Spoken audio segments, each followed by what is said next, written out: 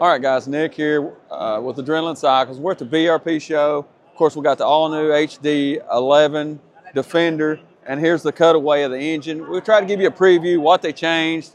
Coming around, you'll see it's a 3-cylinder 999cc engine.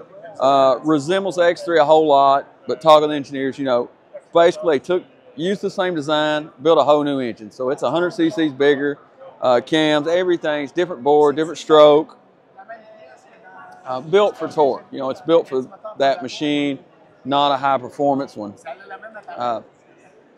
So you can see it's got a fully enclosed, sealed belt box. I don't see, you know, on X3s people worry about busting, but this is not going to be an issue on one of these anyways.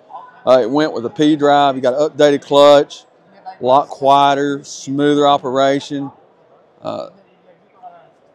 Clutch cover, they've went so far, add the insulation to this. Again, they're going so far trying to keep these things quiet as can be. Everything's sealed up. I mean, these the P drive clutch, and talking with them, everything specific to every model. You'll get a cab model, will be a little smoother engaging than an XMR because they all got their own setup in the weights, rollers, all that. Secondaries, standard. I mean, that's basically across the board what was there. No big updates there. You can see the new intake, plenum, all these specific to this motor. Now the transmission back here, you see, it will have the same turf mode. You can lock it, unlock it for the yard. The gears.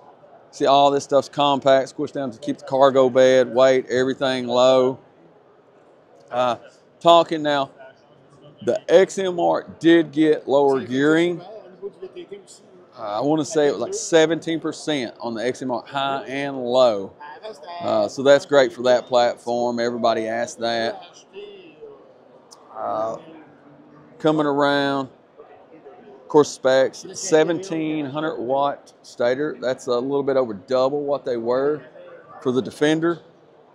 So that's a great upgrade, especially all these Defenders now run, you know, you got your AC running fan motors, the controls to them, the big stereo tops they're adding. So that's a great upgrade. Big thing you'll notice right here, the old Defender motor had a little plastic cover, but it's an open design. You had a compressor up here.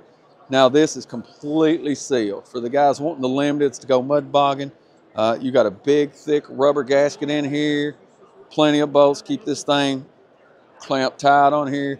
The compressor's sealed from the back. All this will be watertight to keep this belt sealed out of the elements.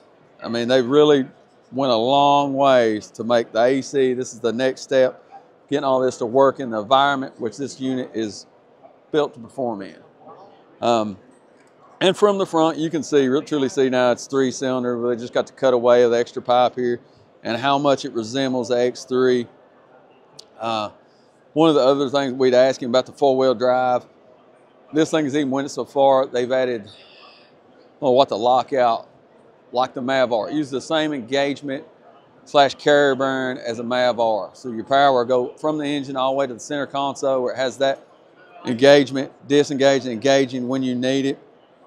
I mean, a lot of developments went into this. Super nice upgrade. I think everybody, I mean, I can't wait to get in one of these and try it.